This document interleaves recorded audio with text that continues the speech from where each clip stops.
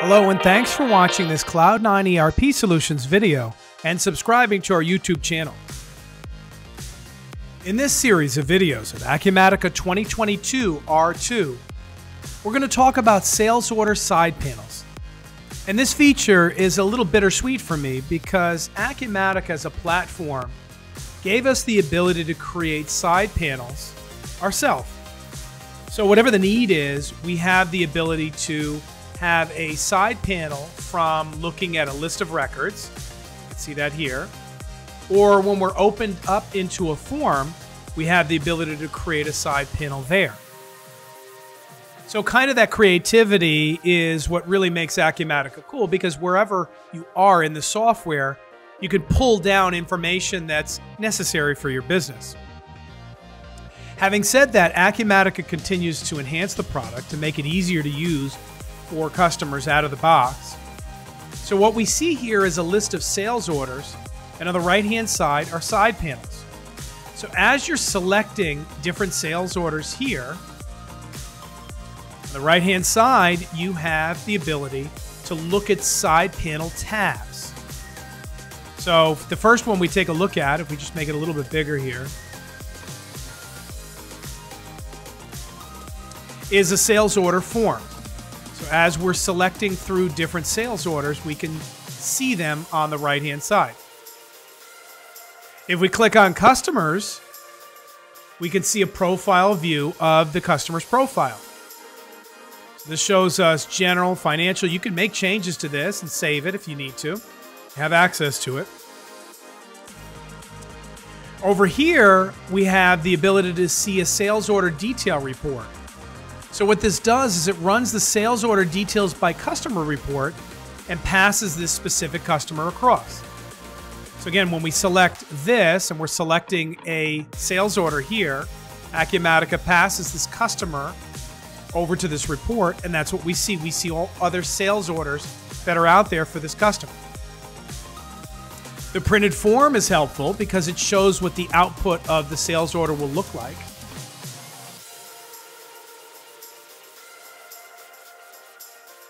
Sales order status brings up a dashboard for Acumatica. Sales order status dashboard that we now have that shows for this given customer how many orders do we have to ship, how many orders are late, shipments in progress, and any returns by this customer. And then we have another section, open and completed sales orders, similar to the sales order detail report.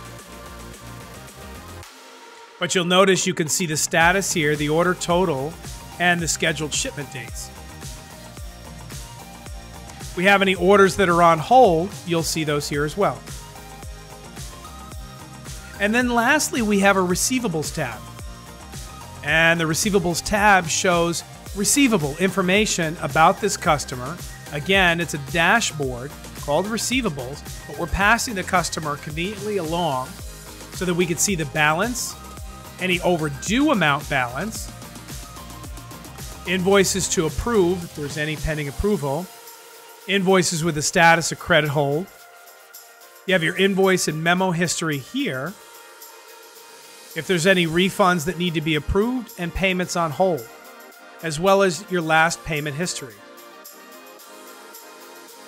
Additionally, if we open up a sales order, Acumatica has added side panels for the sales order form as well. So if we click on invoices and memos, this will show you any invoices that have been created as a result of this sales order. If we move to the next one,